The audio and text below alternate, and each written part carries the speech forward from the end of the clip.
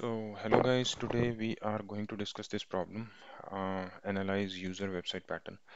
And this is like most asked question in last 6 months in Amazon. So there is on lead code company wise you can filter Amazon. And in problems, I have selected last 6 months. And in last 6 months, I have selected a frequency. So this is analyze user website pattern. So this is how it is. And okay, and also if you can see this has a lot of dislikes but only few likes. So like the problem is, I believe, is in understanding the problem statement, but the question involves a lot of data structures and how we can arrange the map this data structures, maps and hash maps or tree maps. That's one crux of this problem. So let's get started. So in question we are given three arrays. So first is the user array, for example this, then there is a timestamp array, and then there is a website array. So this means that this user on this timestamp has visited this website. So for example, Joe has visited website home at timestamp 1, then he has visited website about and in timestamp 2, and he has visited website career in timestamp 3. And finally, what we need is we need um, like a combination of three websites as output. So here the output is home about career, and this combination should be in increasing sequence. Uh, and this is the pattern of three websites which is visited by most of the users. So let me take the example here in order to understand it better. So for example, we have these users, these timestamps and these websites. So now if we see Joe has visited website home at timestamp 1, website about at timestamp 2, and website 3 at timestamp, website career at timestamp 3. Similarly, James has this website visiting pattern and Mary has this one. So now in this case, if we see, if we want to find out consecutive, uh, three most visited chronological websites. So Joe has visited home, about, and career. So if we see for Joe, it's home, about, career. Then for James, this is for Joe. Let me write it down. Then for James, three websites will be home, cart, and maps. So it will be home, cart, maps. Then home, cart, and home, right? So home, cart, and home. And then it will be cart, maps, and home. Cart, maps, and home, right? So these are visited by James. So if we see here in finding the pattern, we cannot combine any random order like cart, home, and maps. We have to go chronologically and in order of the timestamps only. Then for Mary, what we can have is only one pattern, that is home, about, and career. So if we see here, home, about, and career was visited twice, so that's why the answer is home, about, career. Then there are a few other things which need to be noted, which are actually not mentioned in the question. So when I tried few of the approaches and my test cases failed. So if you see here in my submission, some of my test cases failed. So at that moment, I realized that these constraints are also there. So I'll just telling those constraints upfront. So it means that it can be there that timestamps are not given always in ascending order. So in this question, if we see, timestamps are always given in ascending order. Here also timestamps are given in ascending order. But for a particular user, there can be a case where timestamps are not given in ascending order. So in this case, for example, Joe visits a website home at timestamp 3, one at about at 1, and 3 at career. So this can be a given input, but the valid series or the valid output can be about, home, and career. That is, we have to arrange these in uh, order of the timestamp, and then that can be valid. Home, about, career will not be valid in this case. Then one user, like if one user visits um more than once the same website pattern. For example, if this is some example pattern given, so here the visited website by Joe can be home, about, career, at position at timestamp 1 2 3, and then it can be home about career at timestamp 1 2 4. So in this case, we will not count them as two. We'll only count them once. So Joe has visited only home about career one time. Like the output should, in output, we need to consider it only as one. And then there is another constraint that we have to return lexicographically smaller pattern. For example, if Joe has visited 1, 2, 3, that is home, about, and career, and then he has visited home, career, and about. So both the counts are 1. So the question says is we have to return the largest score, but here both scores are 1. So in this case, we will see that which website pattern is lexicographically smaller. So here home, about, and career is smaller than home 1, about 1, and career 1. So that's why the answer should be home, about, career.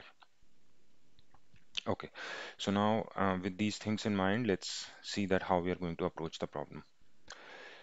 So we are given three input, like I'm just solving in C++. So we are given three vectors. So initially we'll be, as I have told, that the timestamps can not always be in ascending order. So we'll be taking up a map. So this is a hash map, or in C++ we have this unordered map. And in ordered map we'll be taking key as the username and value as again a map, and map of timestamp and um, website.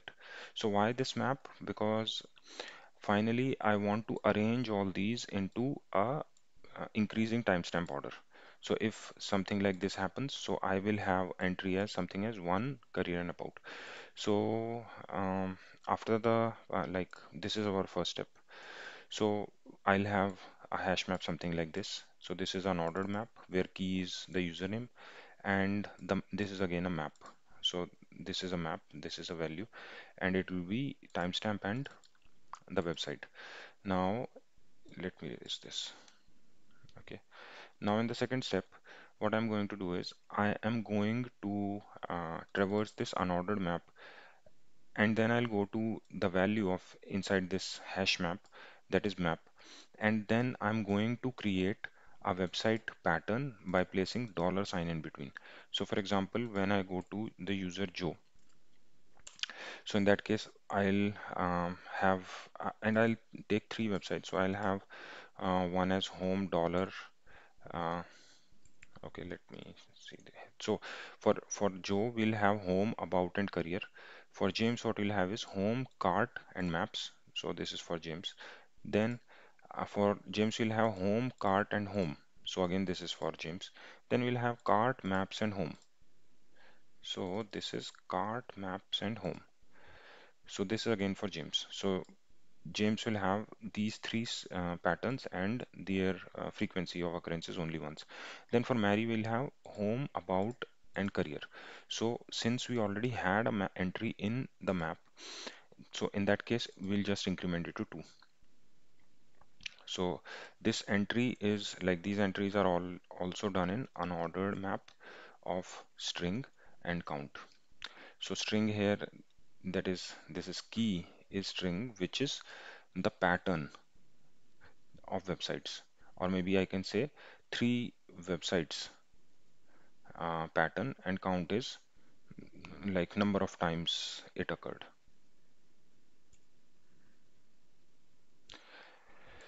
Right. So after this, we are good.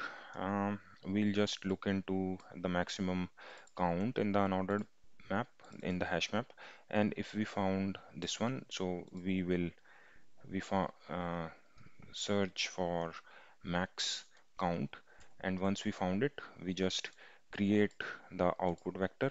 That is, we create vector. So vector will be created by removing dollars, and we'll return this output. So let's go through the code how it is done here. Let me just minimize it. Okay, so here I have taken in the first step as an ordered map, which I have already told. Let me just scroll it to left. So in the first step, we are going to take a hash map, that is an ordered map, and we are going to make uh, like unordered map having key as the user and value as the map, which contains the timestamp and the website. So if we see here, we are going to all the users, then we are so if so this is the unordered map of user and website. So if I am able to find a username in this map. In that case, if I'm not able to find the username, then I'm just creating a map. I'm inserting into the map. If I'm able to find a username, that means this entry is already there. Now I have two and about to insert. So I'll go to the second. Second is all a map, and I'll take key as the timestamp 2 and insert value as the website. So this first step is done here. Now in the second step, we are going to iterate through all of the entries in our earlier unordered map created, and we will be like using these three for loops to look at 1, 2, and 3, uh, like three patterns. So I'm just taking iterator to the website begin. So the first iterator will be at home. Then I'm taking iterator to next of the website. So second iterator will be at about, and third iterator will be at the career. So the string is created, that is home, about, and career, and I'm inserting it into a unordered set. So this is the unordered set here. And why this is?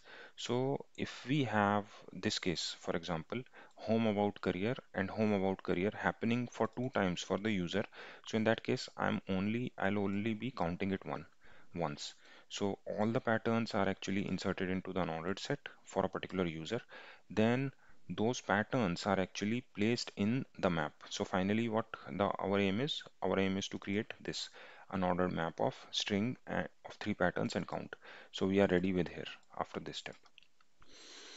Right. So now we have to calculate our lexicographically largest count or lexicographically. So what we are doing here is I'm going into this unordered map, and if I found a count, so I have taken count as minimum.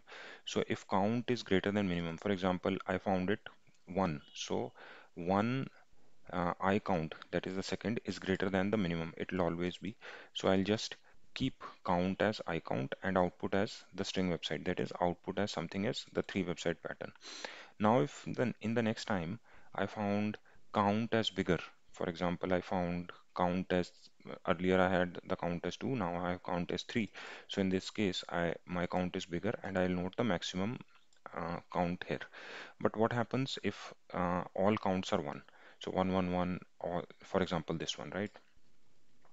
So if count is equal to the previously stored count, so in that case, I am comparing this lexicographically. So string output is the previously stored output if previous is greater than the present.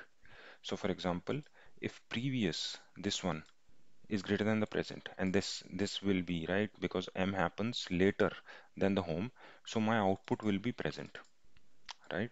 So this is how lexicographically thing sorting or the maximum count is done. And finally, I'm just going to remove the dollar signs from between and pushing that into the vector, and finally returning the vector out of it. So that so this is how this problem goes like this. So you can actually okay, let me discuss about the time complexity of this problem as well. So in initial step, while creating this website, it will be on the number of entries for this step, creating an ordered map. Then in this unordered map, we are going into we are creating all the patterns. So now this will be on cube. How? For example, we have uh, all same users. For example, Joe, Joe, Joe, and all till end are Joes only. So now in this case, I'll be going into every combination for the Joe. So it will be on cube here, right? And finally, for getting the maximum, so that this will be lesser than the on cube because um, if all are unique, all are ones, so it will be n by 3 in this case. And finally, this is only 1. So on cube will be the time complexity of this one. So This is accepted solution here. Uh, so thanks a lot. Have a good day.